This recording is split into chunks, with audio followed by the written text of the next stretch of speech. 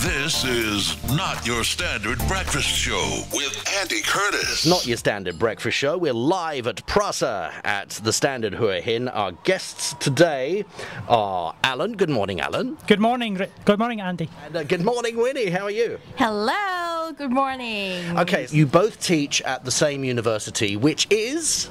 I want the Thai accent because it sounds so much nicer. Okay. มหาวิทยาลัยราชมงคลรัตนโกสินทร์ You should be a radio presenter, you know, with a voice like that. You really should be. Thank you so much.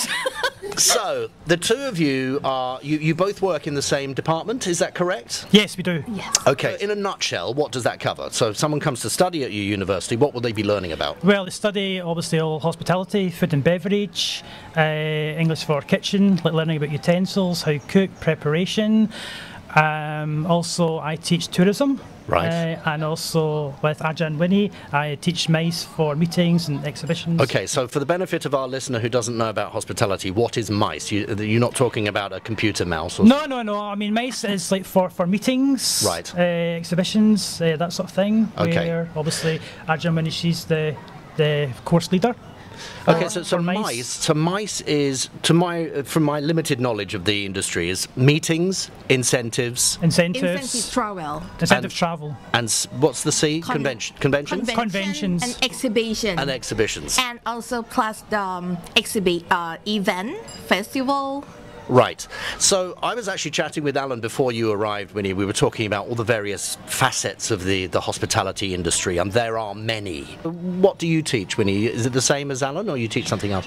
Not really. Alan, well, he is a native English speaker, so he take care of all the English subject. Right. But for me, my main focus is for the event management. Event management. Yes. Okay. So in the hotel business, there are 3 or 4 major departments and revenue streams, to use one of the catchphrases from the hospitality industry. What are those main areas in hospitality? For me, primarily is for communication. Okay. For English, for speaking. So communications, as in, would that be public relations and communications, or just how to communicate? Just how to communicate. So, right. for example, say, well, for my students, as I'm the native speaker, is to train them and get them confident in speaking language, even for listening and writing and reading. And it's for our students, to give them the confidence and the ability by doing and to practice even in the classroom, and also maybe from time to time is to get the students to come away from the classroom and maybe go outside and talk to tourists and say, hello, where are you from? That sort of thing. So it's just to build their confidence and their ability. I guess that must be quite a major issue, isn't it? It is, yeah. But I mean, the more you put in, the more you're going to get out. Of course. And for me, I mean, I've been teaching now for nearly 5 years. I guess. Round about then, nearly 5 years, nearly 6 years. And I mean, I've enjoyed my time. I enjoy the students, and I mean, English for me should be fun. And it's not one of these ones, you just read it from a book. I'm not like that. I'm by doing interactive role play situations, scenarios, that sort of thing. Get the students into groups, pair work, get them to work together as a team, and they enjoy it so much. Well, our guests today are Winnie and Alan. They are university lecturers. What do you call yourselves? Teachers, lecturers, professors? Well, I prefer to call myself as a coach. As a coach? Yes, or edutainer. An edutainer. That's amazing. What a great... Well, here we are. We're being edutained this morning already. Winnie, what's your role at the university? You both teach at the Rattanakosin University. Is that... How close was that? Was that any good? Yeah. Okay. You can call it in short RMUTR. Okay, so you're both edutainers at the RMTUR. Is that correct? RMUTR? Yes. Oh dear, my brain. Winnie, what's your role? What do you you mentioned earlier on you specialise in MICE, meetings, incentives. What's their reaction? Do they understand what MICE is, or because they're involved in hospitality, they're at a hospitality training area, they understand what that means? Well, at first, I need to clarify what does MICE mean. Yes, of course. So, M-I-C-E. Everyone would think of the mice, little mouse. Yeah. But in fact, actually, we can call it event management for the Right. student. Okay. So event management is also quite an important part of the hospitality industry. Obviously, hotels make money from events. Right. But correct me if I'm wrong, the events department is usually operated by food and beverage, or is it marketing and sales? Because there's two different areas where the business could be funneled in. Actually, it kind of mixed. Yeah. In many hotels, the event management section is under the sales and marketing. Right. But they have to work with F&B also. Well, the banquet department, who'll Yes. set up all the events and so Right. on, they're under the auspices of the food and beverage department, yes? Well, I will say that for the event management, well, they will divide into, and for the management, for event people who organize the banquet, they will work under the F&B Right. and do the operations. But for sales and marketing, they are more like selling the event to the customer. Hospitality industry is very much a collaborative effort, is it not? And Alan, do you find that you need to teach the students about collaboration as well? Yes, very much, because it's the only way that they can sort of, as I said, like, command for themselves and to better themselves. Right. And they know themselves that within the hospitality industry, depending on which avenue they want to go in, if they want to work in front office, reception, they know themselves that they have to learn English, and because they have to obviously able to understand what the customer is saying to them. I think one of the worst things, if you go to a not be too hotel, shy. well, yeah, if you go to any hotel anywhere in the world and you go up to the front office and you kind of got a blank expression Exactly. or something. Right. Exactly. There's obviously a massive element of patience and having a thick skin when you're customer facing, and certainly the department that you're looking after and you're teaching, how much of that do you need to put into your lessons as well, and teach the students that they have to have a thick skin and it's not personal? Well, a lot. I can say that we have to teach that a lot. I think this is the first thing that we always give to the student, teach student the attitude of the service mind. Yes. Well, that's it. It's the service industry, and you know, Right. you are, as I say, you're customer facing, and you have to be very careful. It's not your standard breakfast show. I'm Andy. Hello, good morning, and our guests today are Winnie and Alan, who are teachers, or Ajan. Yes. Yes. Ajan at RMUTR University. Perfect. Winnie, we were chatting just a moment ago about the importance of learning languages and so on. Well, actually, the main focus for the service industry, hotel, tourism, and MICE is English, but it will be advantage you if you can have the skill for Chinese and Indian. Oh, okay. For tourism, I mean, I teach for conversation, English conversation with tourists, and for example, maybe like if they want to become maybe like a tour guide, for example, maybe wanted to maybe open up maybe their own business as an agency, Right. so for example, and it's just to give them like the key vocabulary for tourism, the tourism industry, and for example, I know that other in our team we do like trips maybe to like Ranong, because I remember. Was it maybe 2 years ago? I went to Ranong with tourists, and we did kayaking and Wow. all the rest of it, which was really fun. And we were camping outside, and I got mosquito bites. In fact, I got one today as well, right here. Yeah. You're welcome. And we had a really great time, and the students enjoyed it. And it's all about promoting tourism, Right. And especially for Thailand. But also the people that are leading those tour groups, they have to have some kind of English fundamentals. They have to have a good command. Obviously, again, if they're going to be a tour guide, they have to speak English, because obviously the customers can't speak Thai language. So let me put the question then to Winnie. I mean, is this kind of course aimed perhaps at Thai people that can afford to go to a university, or are there scholarships? Are there bursaries? Is there some kind of financial support? Actually, we also offer the scholarship for those students who want to study with us. We give like 5,000 Thai baht per one student if they have a good record of their education. And also, for those who want to do the internship in Germany, we also have the 6 scholarships for them. Right. And in Germany, presumably they'll need to speak a little bit of German as well. Is there help with that, or that's just English that's required?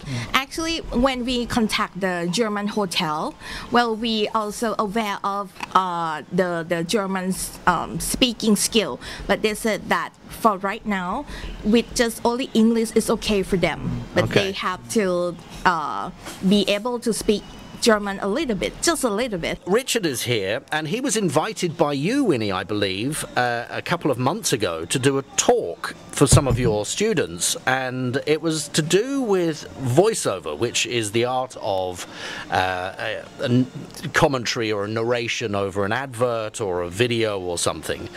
What kind of course would need to have information about a voiceover? What was that all about?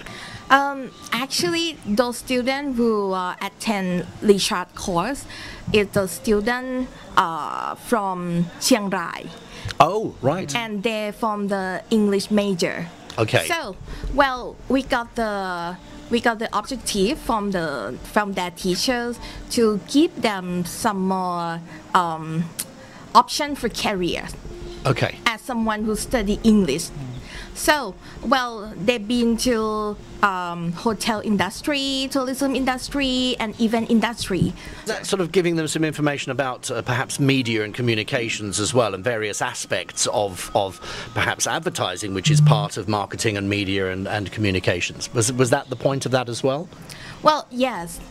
But, well, I just want them to explore to another aspect of using English. Okay. You are the only native English speaker, is that correct? I am, yes. Okay, so your focus is very much on English, but what else are you actually teaching to the students in the hospitality course?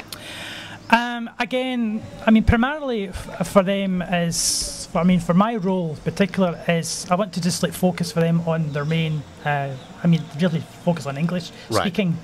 For all the students, because when they come out of school, from high school, it's very limited, and they can't really converse. So they need the skill.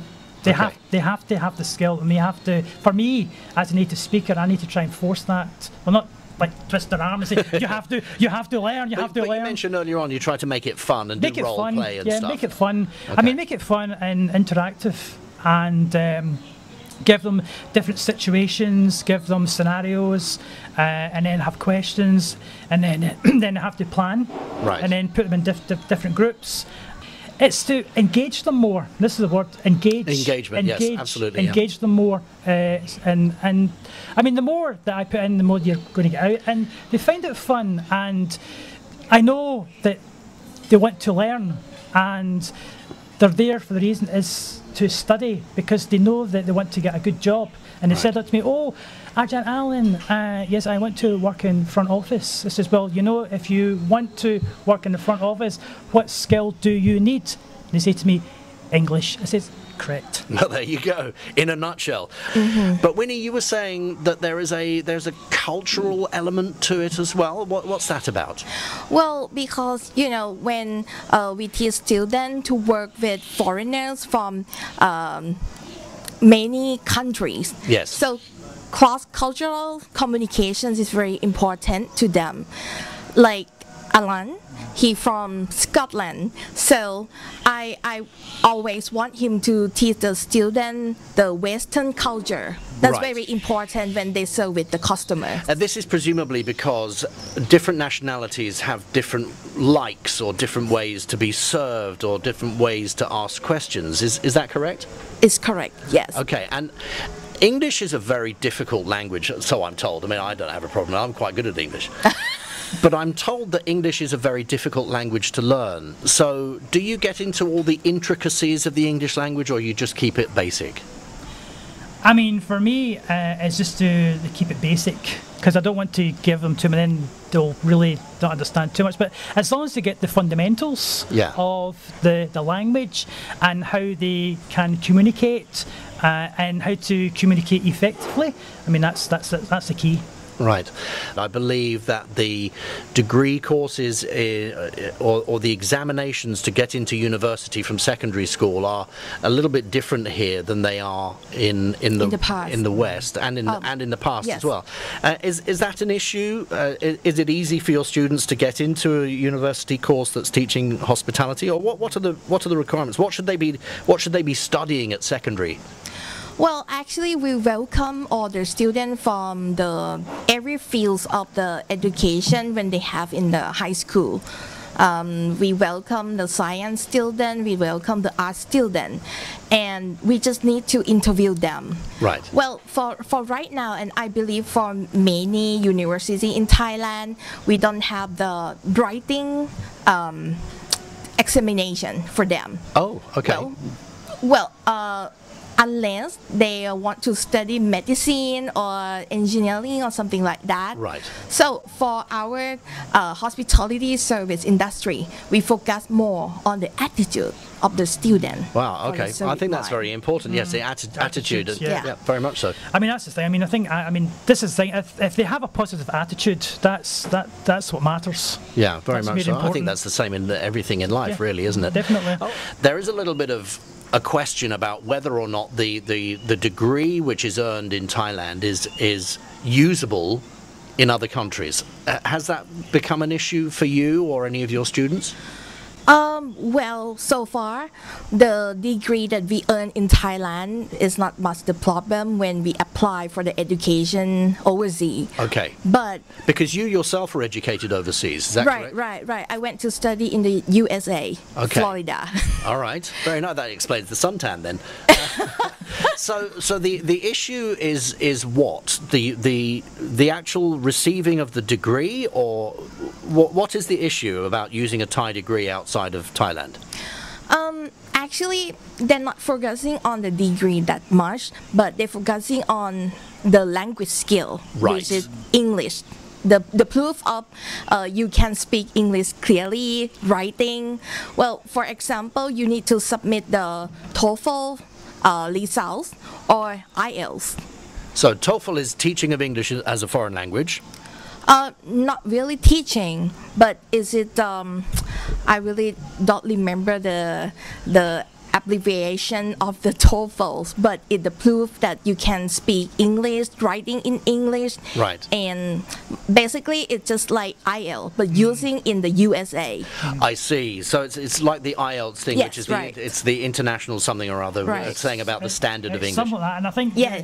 and I think when the students they have to get like a certain score, Right. and if you get quite a high score, then obviously they're proficient at, and that's going to increase their chances of getting a good position. Right. If any of our listeners would like to get hold of you, or going, oh well, yeah, I'd like to study some hospitality and tourism, or I'd like to help out with some English, how can they get hold of you both? Well, we also have the Facebook, or you can contact us through Serve Radio. Oh, that's probably the best bet. Yeah, send us a message through Messenger. What's the Facebook page if anybody would like to have a look? Well, maybe you can search RMUTR and Faculty of Hospitality and Tourism Industry. Alan, Winnie, thank you both very much indeed for coming down today.